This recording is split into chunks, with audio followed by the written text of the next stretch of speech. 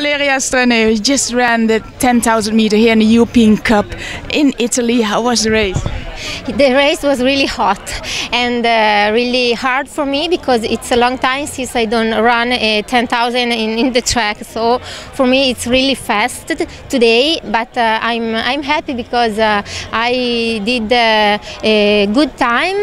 I would have do below 33 minutes, and so I did it, and so I'm happy. The Mustik. Because your specialty is marathon. You got a silver medal in Zurich and also at the World Championships in Moscow. Is this a 10,000 meter you do for your country, or does it fit in your training plan?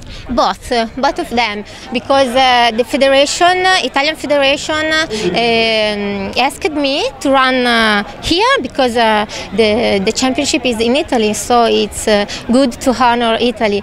And then my personal program, my coach told me to do this race, to do some works more speedy, and so it's good for marathon also. What was the tough part, the heat or more the speed? The speed wasn't really fast. The heat was really hard in the second part of the race, but it was okay because it was also a little bit cloudy, and so it's okay, and so I get wet a lot of time. What are your plans for the rest of the season? World Championship in Peking, in Beijing, and I would run a marathon, not 1,000 anymore.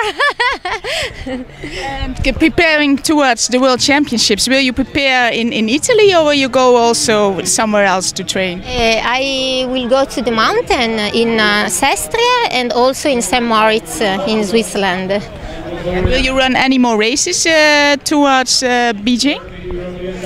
I don't know yet. Maybe some race in the road, but not track anymore. And I don't know. I haven't planned yet. Thank you very much. You're welcome.